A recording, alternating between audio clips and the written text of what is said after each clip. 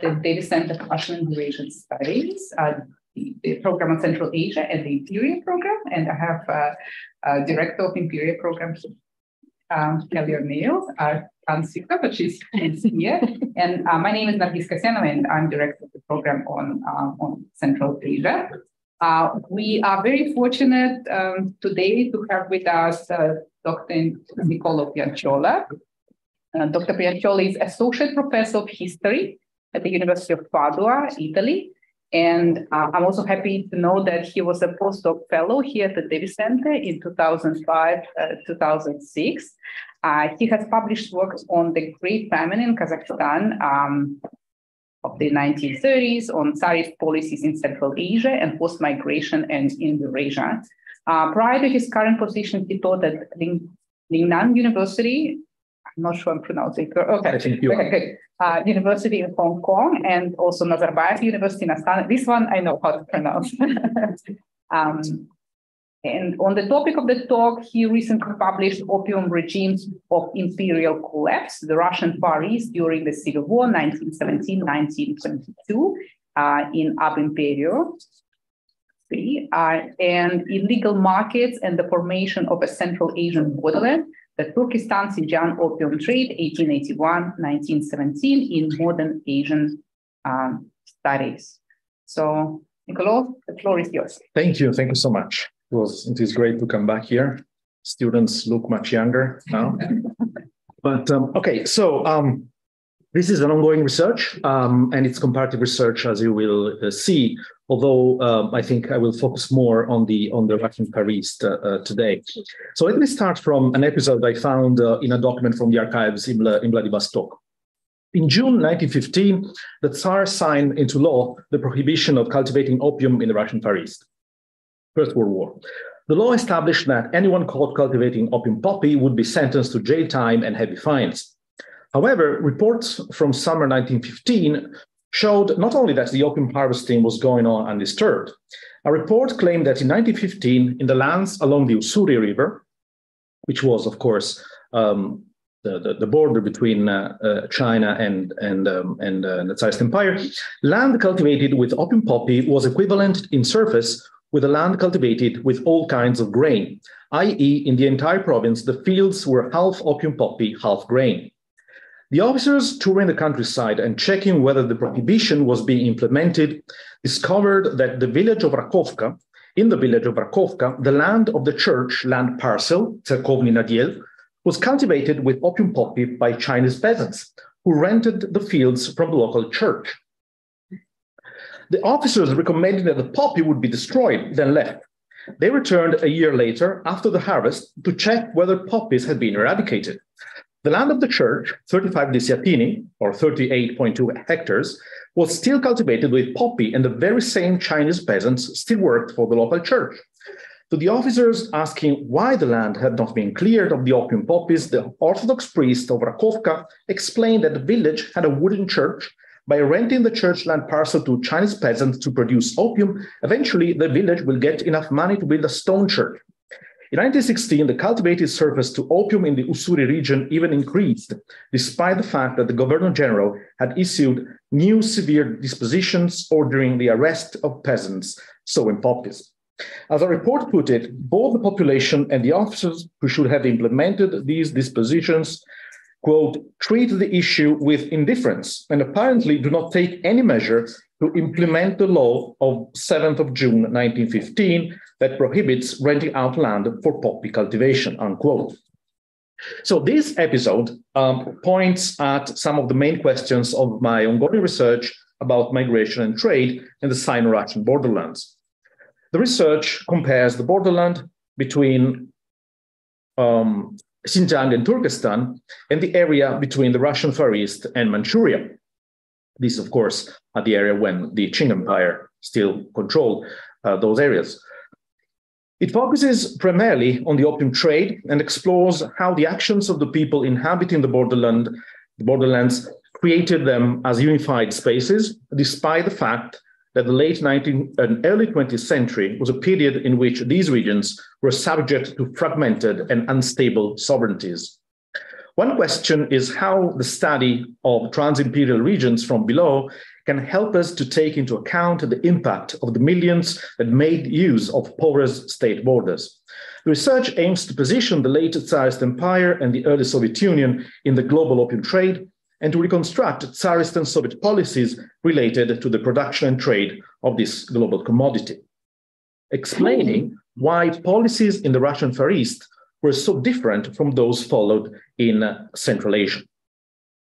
So the Russian conquest of the Pacific Far Eastern territories in the wake of the Second Opium War, which ended in 1860, did not lead to a stable spatial order, i.e. a configuration of economic and political hierarchies that persisted in the medium term.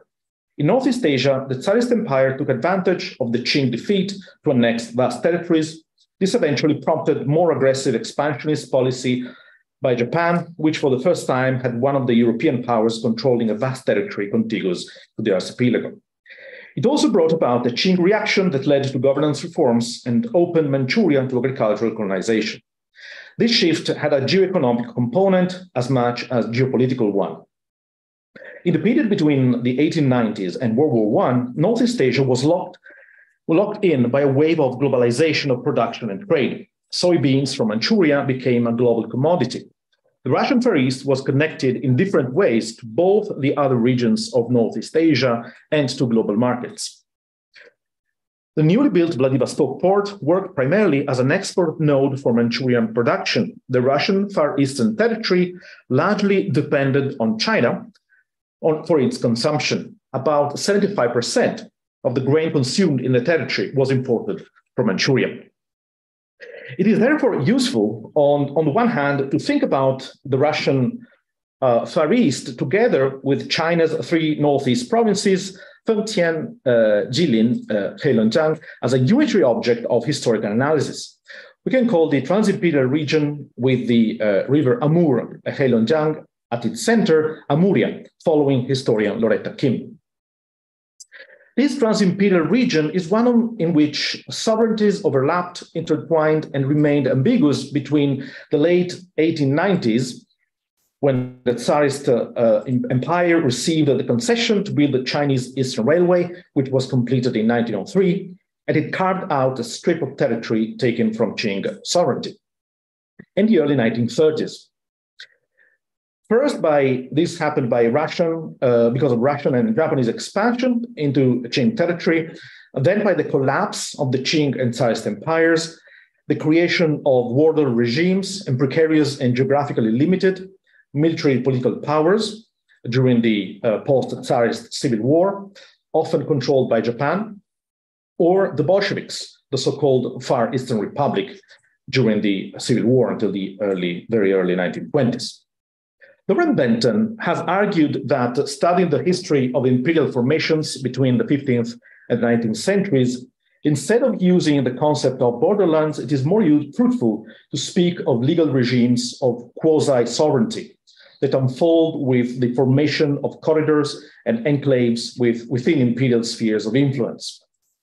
Within early 20th century Amuria, however, the concept of borderland can still help us because the state border between Russia and China, which corresponded and corresponds to the Amur and Ussuri rivers, had an impact on local society.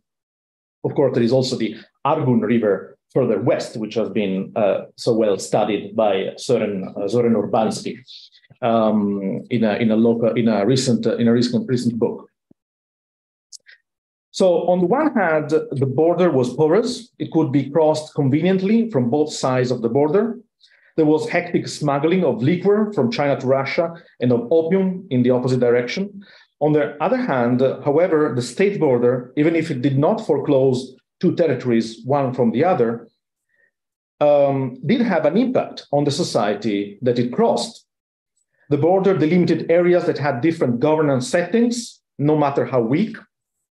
Moreover, the border created arbitrage economies.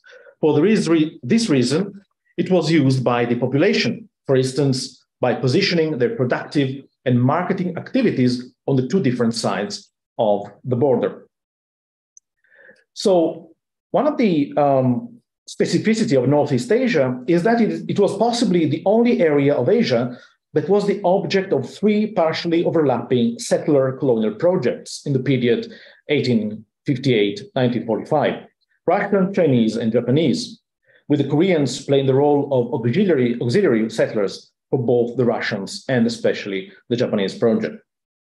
The development of transport infrastructures would help all three these settler colonial projects. Therefore, there was a degree of symbiosis, not just competition or interaction among the three. So agricultural settlement on Russian territory was connected with opium production in one major way. And this can be defined as symbiotic colonization between Chinese or Korean poppy growers who rented Cossack or Russian land. In this case, there was a mutual benefit. Cossacks and Russian peasants could raise very high rents and were freed from the need of cultivating their own land. For Chinese and Korean peasants, making use of the newly created porous border and of the presence of Cossacks and peasants on the other side had its own rationale. In Manchuria, either the Qing state did raise taxes on opium, or in other areas, it was not strong enough to defend the peasants from the Honghuzi, literally redbeards, bandits, who preyed on the population. So paying a rent to work on Cossack land was an effective way to acquire protection against borderland banditry. Moreover, the Russian administration, unlike the Qing one, was in denial of the existence of opium cultivation and imposed no taxes. Even if on Tsarist territory, the Chinese remained in a second-class status limbo, their poppy cultivation and opium trade business had more chances to succeed by making use of the border and moving north, or east in the case of the Ussuri, than to remaining in Manchuria. The production and export of opium in the Tsarist Empire remained in a legal limbo. In 1881, the Treaty of St. Petersburg put an end to the Ili crisis between the Tsarist and Qing empires in Central Asia. The treaty outlawed cross-border opium trade, both import into Turkestan and export from the region into Xinjiang. Shortly thereafter, however, a December 1881 regulation regarding customs in Central Asia, Tsarist regulation, specified that the import of drugs was outlawed, while no reference to export was made. Moreover, no laws or administrative regulations prohibited poppy cultivation and opium production on Tsarist land. So the interpretation of the customs regulations made by successive military governors in the Central Asian borderlands was that since no mention was made of a ban on exporting opium, its export could be considered legal. For diplomatic reasons, though, no Russian colonial official made this point publicly. Officially, the main regulations regarding cross-border opium trade remain those included in the St. Petersburg Treaty. Therefore, the legality of opium export remained in a gray area. These ambiguous regulations were also applied in the Russian Far East. At the end of the 19th century, the Tsarist administration in the Far East was more worried about the psychoactive substances than with other psychoactive substances than with opium, and specifically by the flow of Chinese liquor, Baijiu, called by the Russians Hanshina, that flooded the Russian Far East through smuggling from China. And opium was not seen as a potential danger or a problem because the local governors were writing to St. Petersburg that in any case only the local population, only Chinese and Koreans smoke it, so it's not a problem. And instead they were encouraging the legalization of opium to raise some economic resources. The years between 1900 and 1906, so these are Chinese workers on the Chinese Eastern Railway, and this is the situation after the Russian-Japanese War. So the first 6 years of the 20th century saw vast military operations in the region that made cross-border trade more difficult. The Tsarist occupation of large areas in Manchuria in the wake of the so-called Boxer Uprising involved military confrontations with the Qing army and expulsions and killings of thousands of Chinese and Manchus from Tsarist territories. Tsarist occupation of Manchuria eventually led to the war with Japan in 1904 and 1905. During the war, both armies tried to use the local bandits to their advantage as spies or in cavalry units. The Japanese were apparently more successful, but the Tsarist command also worked with them.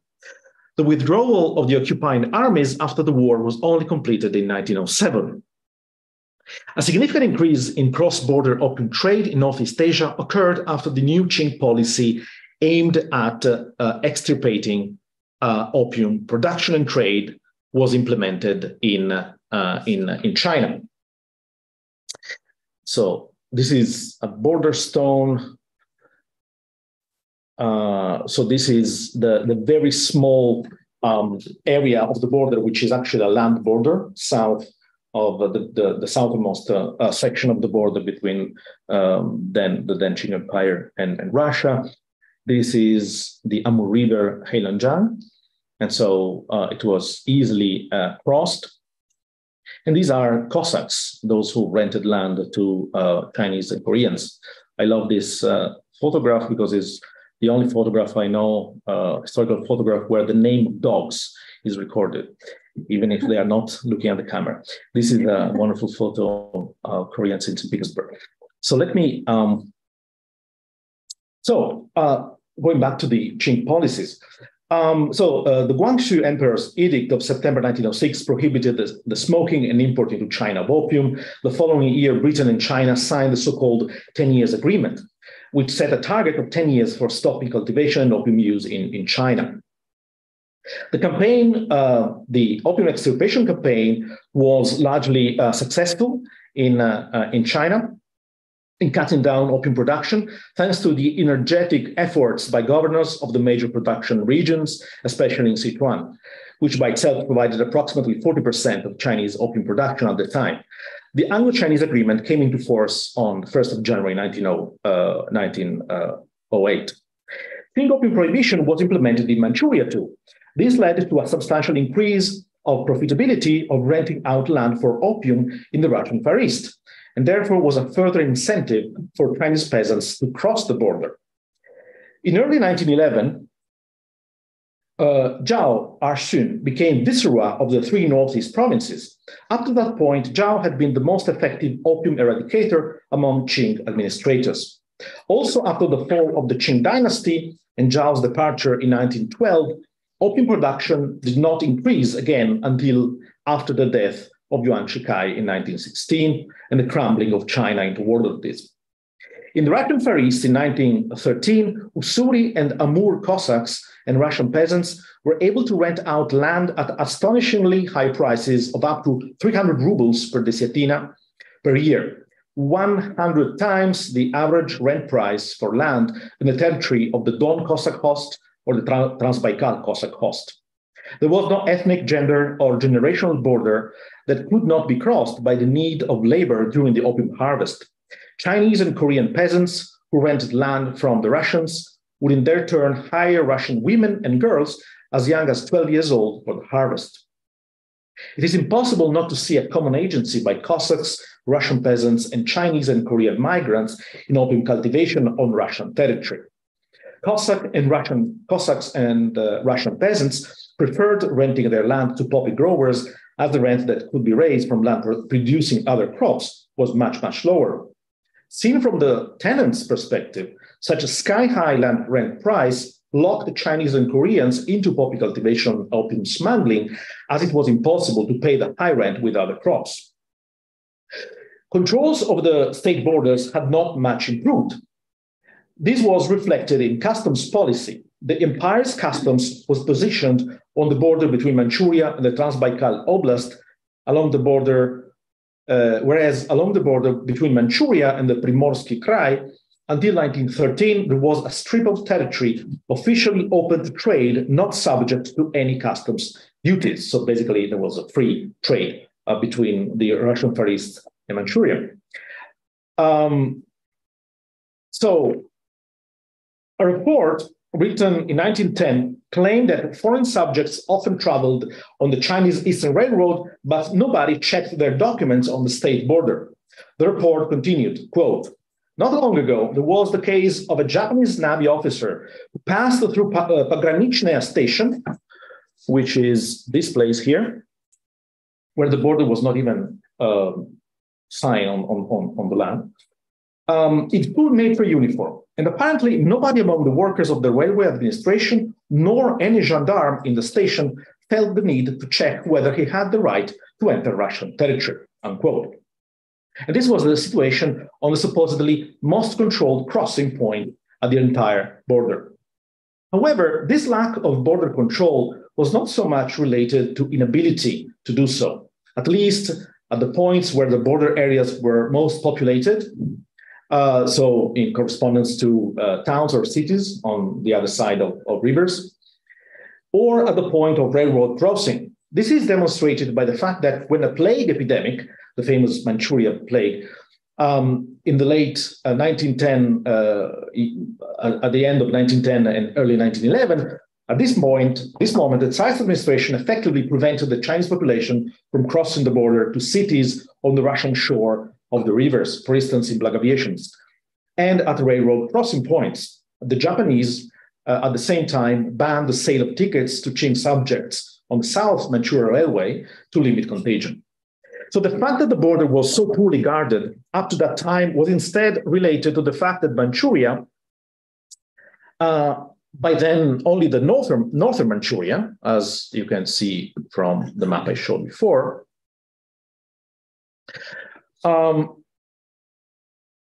after the division of the region into sphere of influence between the Tsarist Empire and Japan, was considered an area over which Tsarist sovereignty or quasi-sovereignty was projected in the future. I use again this general term that Lawrence Benton describes to the congeries of, quote, arrangements of shared or limited sovereignty, including semi-sovereignty, paramountcy, protectorates, and indirect rule, unquote. Also because already a decade earlier, in 1898, a Tsarist administrator with experience in Central Asia, Nikolai Gardiekov, sent a report to the Ministry of War, then headed by Kuropatkin, in which he roughly wrote, I'm summarizing here, "Soon the Qing Empire will collapse. It's very weak, will collapse. What we must do is to take a member of the Manchu imperial family and put him on the throne of a newly created Manchurian protectorate, just as we did in Khiva and Bukhara in Central Asia." Of course, eventually, a different empire would implement almost to the letter this project of quasi-imperial sovereignty during the 1930s. So the porosity of the border at different periods was increased or preserved both by the symbiosis of interest between migrant property growers and settler colonists who rented land to them, and by the power projection of the imperial administration, particularly the military.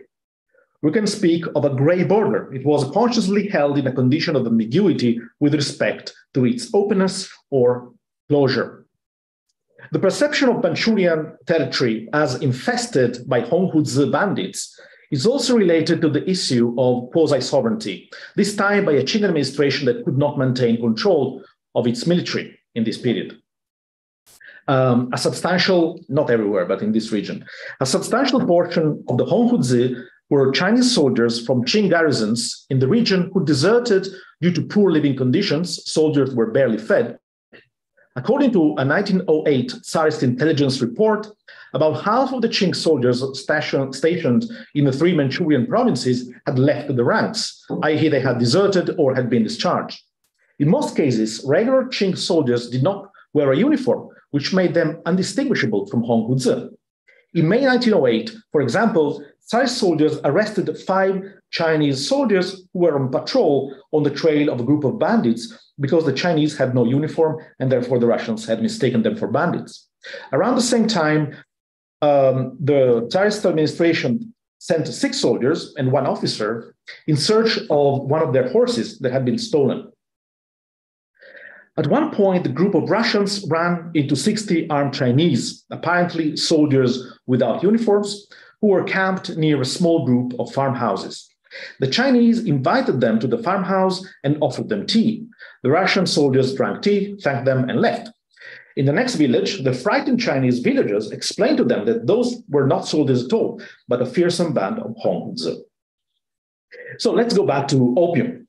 Around 1910, I don't have time here to give you a contextualization of opium policies in East Asia. Probably most of you will be familiar with that, but I can do that in the Q&A if it's something is not clear. But around 1910, the changed international public discourse about opium, a press campaign in Russia about the supposed fact that Russians were becoming opium smokers in the Far East and Central Asia, the radical policy change in the Qing Empire that I already mentioned, and the new policies of exclusion against Chinese workers in the Russian Far East led to the first attempts to limit opium poppy cultivation in the Far East starting in 1910. For Russian Prime Minister Stolypin, the international relation aspect was probably paramount. He tried to have a law passed prohibiting opium poppy cultivation shortly before being assassinated in 1911. The administration in the Russian Far East instead saw the issue as accessory to the new anti-Chinese policy in the territory. The law of the 21st of June, 1910, prohibited the leasing of state land to foreigners, quote unquote, the engagement of foreign contractors for state-funded work, and the hiring of foreign workers in a government project. I'm quoting here from Su's article on this. However, the law allowed for the employment of foreigners in exceptional cases, thereby permitting seasonal employment. So in the spirit of the law, as ministers said, debating the drafting of the law, if the spirit of the law was to prevent Chinese and Korean immigration, its eventual formulation allowed the continuing opium poppy cultivation in the Russian Far East. However, in this period, those Chinese and Koreans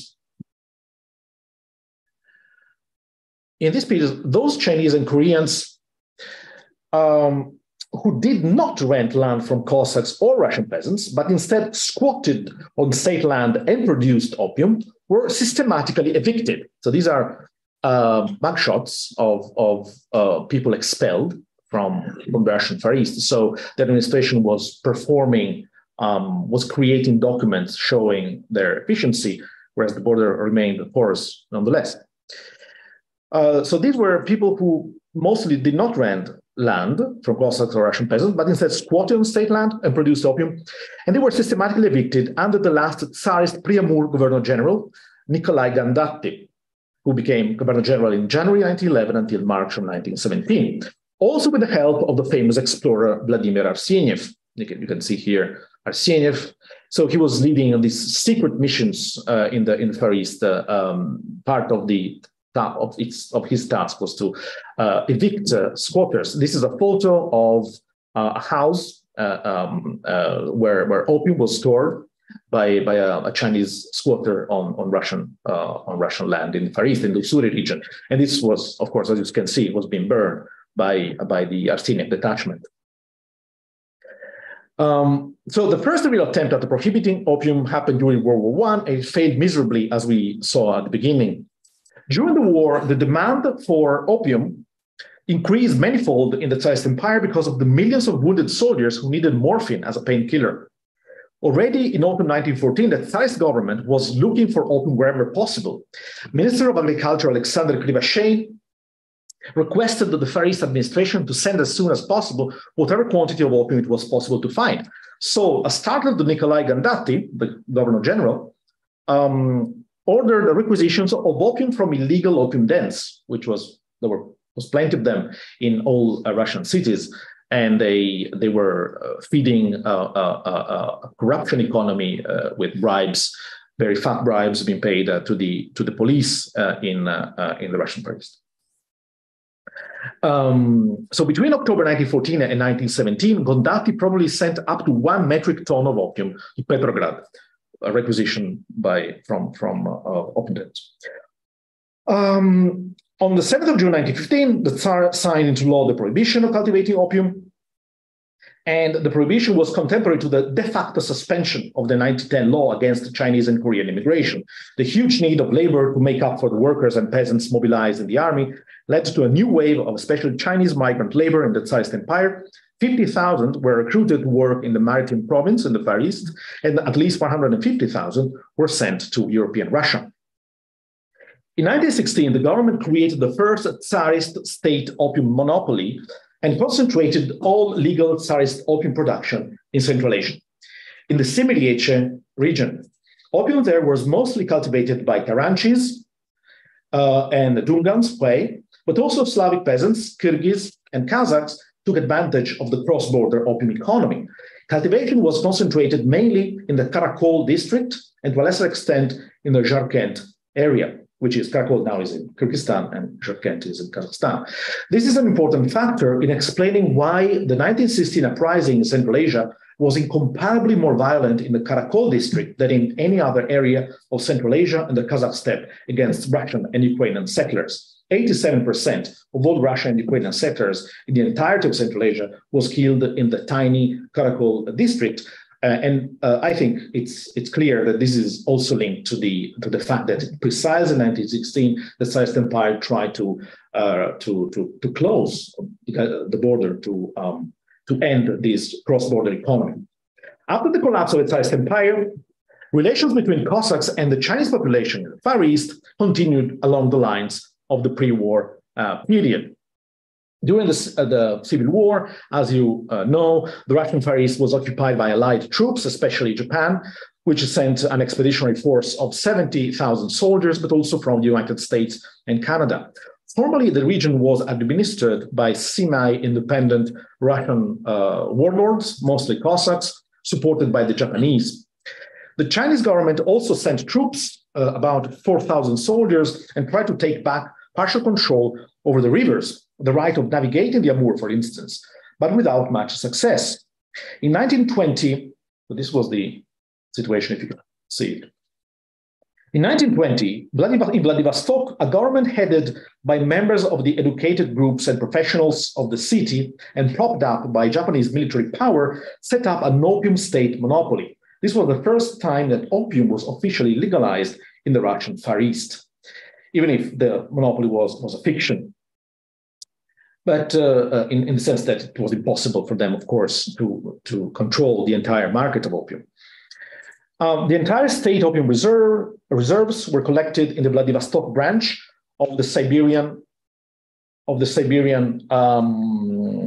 Commercial Bank, where they were analyzed for morphine content and exchanged for money. The Japanese military presence in the region was the biggest obstacle to a consolidation of Bolshevik power in the Russian Far East after the end of the Civil War elsewhere on former Tsarist territories. The Bolsheviks conquered Blagoveschensk in February 1920. In April 1920, the Far Eastern Republic, under the authority of a socialist coalition government, was established as a transitional buffer quasi-state. The Japanese army eventually withdrew from Russian territory in October 1922. So this was the government, the leadership of the government of Vladivostok that legalized opium for a short time, because it existed for a short time. This was basically a Japanese puppet government. So this was the first time in which the Japanese legalized opium production in a puppet government on the Asian mainland. Of course, they already legalized that in the Kwantung leasehold in Dairen. So in the 1920s, so during Soviet times now, while in Central Asia, the Soviet government created a new state monopoly, allegedly only for pharmaceutical production. In the Russian Far East, the legal prohibition and de facto widespread production resumed. In October 1924, the government created a state company, AKOSPO, a Russian acronym for Joint Stock Company for the Collection and Processing of Opium, even if all the stocks were owned by different state institutions, including the Kazakh and Kyrgyz republics. In autumn 1924, this state company started to collect opium in the Kazakh and Kyrgyz republics. In 1926, the Soviet government made AKOSPO the only legitimate opium purchaser in the USSR. So technically it was a monopsony. and extended its monopsony of opium over the entire Soviet territory. That year, Akospo controlled amounts of opium above the yearly needs of the Soviet pharmaceutical industry. Therefore, starting from 1926, Akospo was looking for foreign markets to sell opium abroad, mainly in Europe. So agreements were signed with companies in Germany, Italy, France, Czechoslovakia. But Akospo managers, of course, knew that the main market in the world was in East Asia, above all in China. Meanwhile, in the Far East, trade relations in the early 1920s in the Russian Far East were much more intense with Manchuria and Japan than with Soviet Russia. The yen and the US dollars were the only currencies accepted in everyday transactions. It was not until the mid-1920s, after the currency reform that stabilized the ruble, that taxes were required to be paid in rubles. So opium production in the Russian Far East was legally prohibited, but informally tolerated. It is likely that this was a case of strategic ambiguity linked to the role that opium trade had in the Far East economy. An episode from 1925 illustrates the gray character of the opium economy in the region. This story comes from the Spassky Uyezd in Primorsky Krai, bordering with China and with Lake Hanka. This is Spassky Uyezd, and this is the border with China. So at this point, opium was prohibited. And in 1925, higher administrative levels rejected the district Uyezd budget for the economic year. And so the Uyezd administration came up with a plan. The GPU, the Procuratura, and the police were involved in this plan.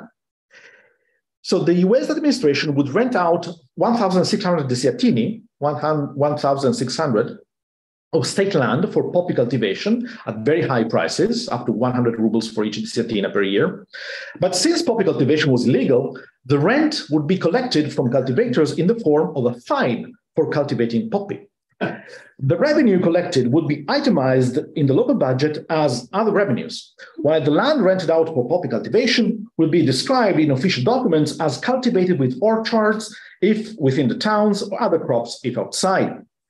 The opium campaign was coordinated in the Uyezd by a special troika. The troika members were a member of the presidium of the Uyezd executive committee, the head of the police, militia, and the head of the Uyezd GPU. After the harvest, part of the opium would be kept by the peasants and sold autonomously. Part instead would be given to the administration. This informal state opium would be sold to two Chinese entrepreneurs who ran illegal opium dens in Vladivostok. They would pay to the Uyezd executive committee fixed price of 3 rubles for each pound of opium. The Troika distributed sample agreement blanks across the Uyezd to be signed by the peasants, and instructions about how and when to collect the fine/tax from the cultivators. Since the peasants were afraid of the risks connected with cultivating poppy, the Uyezd administration sent envoys in the countryside to convince them that poppy cultivation starting from 1925 would not be punished by the OGPU and Procuratura. For instance, the aide of the Spassky police, Ostrovsky, summoned the startled Korean peasants of the Buk Prakhovsky Volest in a field and steered them up to sow poppy. Shortly thereafter, the regional administration of the Russian Far East suppressed this scheme. The Procuratura sentenced the head of the Uyezd and the members of the Opium Troika to jail time, but not the lower level administrators. Another example, and a more interesting one, I think, of the conflicts between different state institutions due to the great character of the opium economy in the region is the clash between OGPU and Agospo, the opium state company, over the legalization of opium production in the Russian Far East. So despite the legal monopoly of in the entire Soviet Union, in 1926, Agospo activities were de facto limited to the Kazakh and Kyrgyz republics.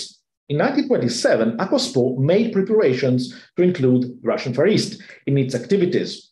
Advanced plans about the collection of opium in the region by Agospo organs were drafted. The company was targeting the Japanese colonial and metropolitan market. Agospo was openly acknowledging the fact that a good part of the opium acquired by the Japanese would be used as leisure drug in China and elsewhere, not just processed by the pharmaceutical industry. Agospo already had a commercial agreement with the Zaibatsu Japanese Mitsui and planned to export 60 metric tons to Japan in 1929 to be doubled by 1933. However, against Akospo's interests, the Far Eastern administration requested Moscow, Soviet Far Eastern administration, requested Moscow to exempt the Far East from a 1926 opium legalization law, claiming that legalizing opium would have magnified banditry and smuggling, i.e. would have worked as bait for the home foods band. The local administration was, meanwhile, imposing fines on the land cultivated to poppy that it was able to find, almost 6,000 desiatini, with fines from 100 to 250 rubles per desiatina. It is telling that both OGPU and Narkomtorg estimated that the entire local production, 70 tons in 1927, ended up being smuggled into China and to a minor extent Korea. In other words, if we take these words literally, it means that the illegal production was not confiscated and destroyed. This implies that what the Commissariat for Trade later called fine, Straf, was in reality, again, a tax. In other words, the informal scheme set up in the Spassky Uyezd in 1925, 2 years later, was run by the administration of the Russian Far East Krai. So there are numbers about the estimates of the money that the administration managed to raise from that, but I spare you these numbers. But in short, the taxes imposed by the state were therefore between 10% and 25% of the annual income of the opium production, a completely acceptable cost for cultivators and producers. So those taxes, openly called as such at a certain point by the Far East Committee of the party, had been imposed by the local executive committees. And then the Far East Committee of the party justified the approval of those local taxes for the 1927 harvest with the fact that the Moscow decree on prohibition 1927 had arrived too late. So when sometimes they call it fines, but sometimes they call it taxes. So in January 1928, the Soviet government reiterated the prohibition of opium cultivation in the Russian Far East. But Akospo continued to lobby for legalization. The Far East Committee of the party was firmly against the legalization. First, the committee underscored that Akospo would never succeed in registering the up to 18,000 estimated poppy growers spread on a huge territory. According to the Far East Executive Committee of the party, though, the most important reason against legalization was that it was impossible to compete with prices from Manchuria, where 1 kilogram of opium was paid a minimum of 150 rubles, while Akospo was ready to pay a meager 13.5 rubles. The Far Eastern Committee also pointed out that the legalization of opium production and the actual impossibility of taking it under control would have meant strengthening banditry again and increasing opium smoking by the Koreans and the Chinese on Russian territory. The OGPU put up an even stronger resistance to the Akospo plan. The OGPU underlined that Akospo had a purely commercial approach to the issue, while the opium trade in the region had clear geopolitical and security implications. The Far Eastern OGPU officials mocked the Akospo reference to what they called the, quote, Kazakhstan experience, unquote, when the Far East had very different characteristics. Even the physical geography was radically different, without any barrier between China and Russia, except easily crossable rivers. So at the beginning of 1928, prohibition was reiterated.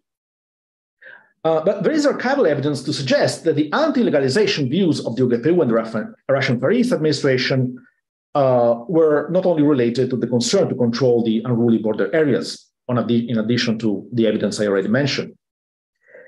So in 1925, the OGPU had requisitioned in Vladivostok as much as 14.3 tons of opium owned partly by a Soviet organization, involved in trade with Asian countries called the Shark, partly by an Armenian merchant.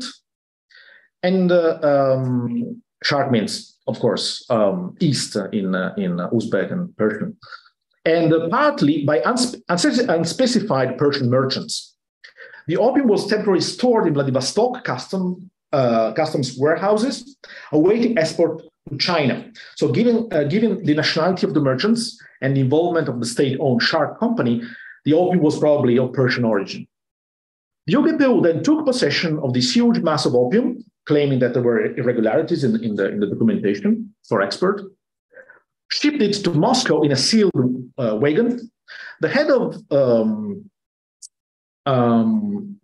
Akospo, by the way, had already argued that the opium to be exported to the Far East should be shipped from Kazakhstan and the Kyrgyz Republic in anonymous crates on which there was no script betraying its contents.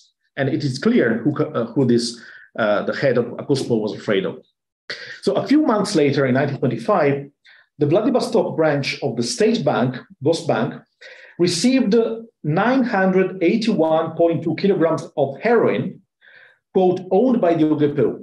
Of these, 660 kilograms were sold to the Chosen Bank, which was the central bank of Korea under Japanese colonial rule. It was the bank that issued the Korean yen, and exported for a total profit of almost 300,000 rubles, or 13.3% of the total tax revenue of the Russian Far East in 1924-25. Almost the entire sum was deposited in the current account of the Communist Party Bureau for the Russian Far East in the state bank branch in Khabarovsk, I think. The same bank kept the remaining 320 kilograms of heroin in its vault.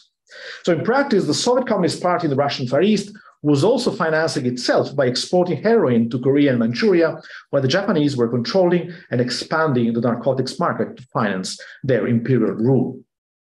So in January 1929, the prohibition on opium cultivation was extended for 2 additional economic years, but increased the international tensions first, border war with China in 1929, the Stalinist Great Term, and the collectivization of agriculture later made the debate about opium production in the Russian Far East irrelevant about legalization. After collectivization, state monopoly of any agricultural crop was the default configuration, but the opium production was still prohibited in the Russian Far East. The entire state opium production was concentrated in the Central Asian Soviet borderlands, especially in the Kyrgyz Autonomous Republic, to become Soviet Republic in 1936. A giant opium-producing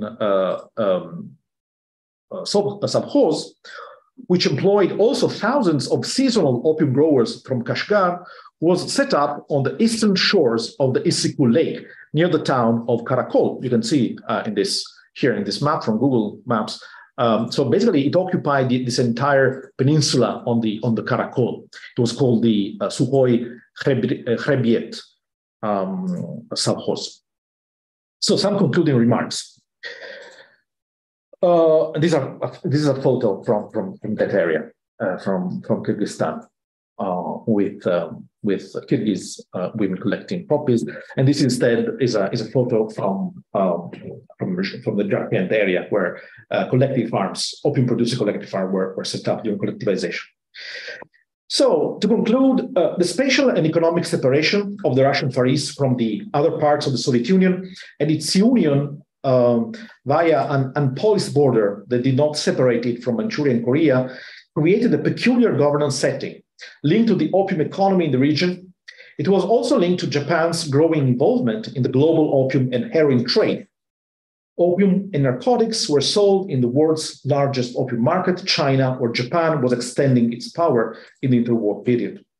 So the vast cross-border gray market between the Russian Far East and Manchuria could not be controlled or repressed unless a huge amount of violence was exercised against the entire rural population and the border was militarized. This was precisely what was to happen in the 1930s.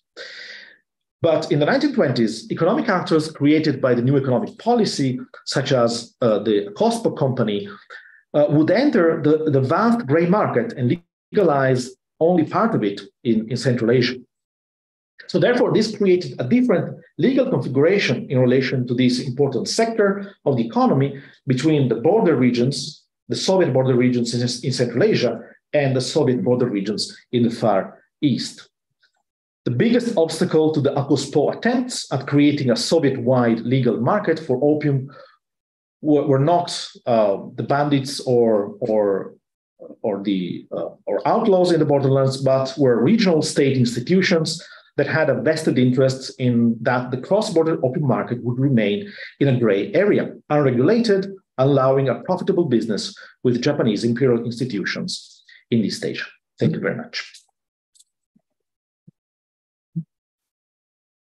Thank you so much. Fascinating. We have some minutes for questions. Just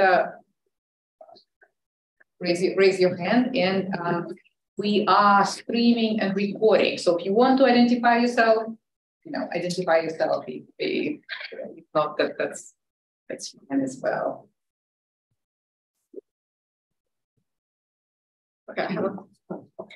Yeah, I'm Tom Simons. I'm a retired diplomat, trained as a historian. How did it all end? Did it end?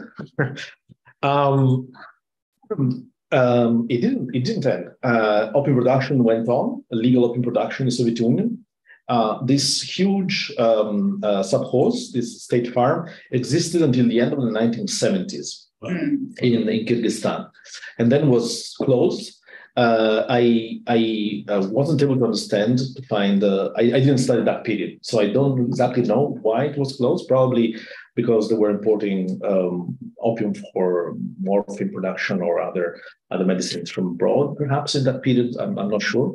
A partial kind of illegal economy around these opium producing regions was maintained, existed also after the Second World War, but not really this cross-border economy.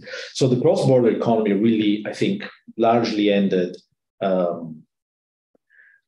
in the Far East in the 1930s. Because of course, 1930s, because of course they deported all the Korean population, so they destroyed the cross-border society. Basically, there was a militarization on the two sides of the borders. The Koreans were deported. The Chinese were partially expelled. They were especially targeted by anti-market measures that started at the end of the 1920s, because many of them were traders, and they were particularly targeted during the Great Terror.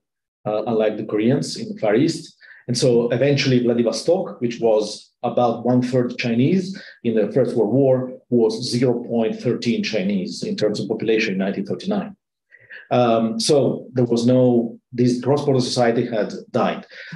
The border between Turkestan and Xinjiang had a different story. It remained porous until the Sino-Soviet split in 1960. And I'm not sure how much opium played a role there, but surely this was a border that was crossable.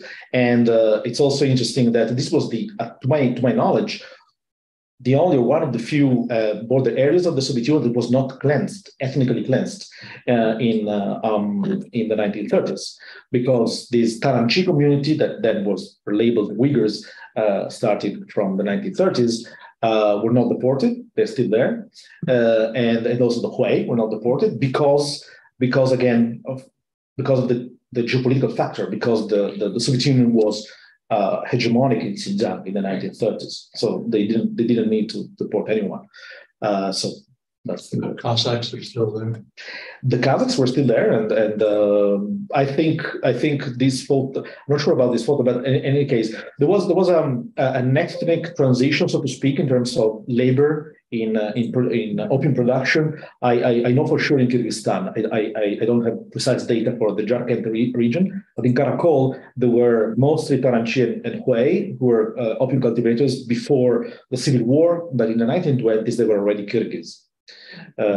So I think that in Kazakhstan something similar might have happened, even if during the repression of the 1916 revolt, Tarantula and Hui had been much more targeted and killed in the Karakol region as opposed to in Jarkent. So it might be slightly different. But in any case, everybody in that region were linked to the opium production, and the Kazakhs and Kyrgyz were very much active in smuggling, not only of opium across the border. So I've studied records in the district archives in Jarkent and in Karakol, and since the late 1900s, you see Kyrgyz smuggling a lot of different things, including corals across the mountains into Xinjiang.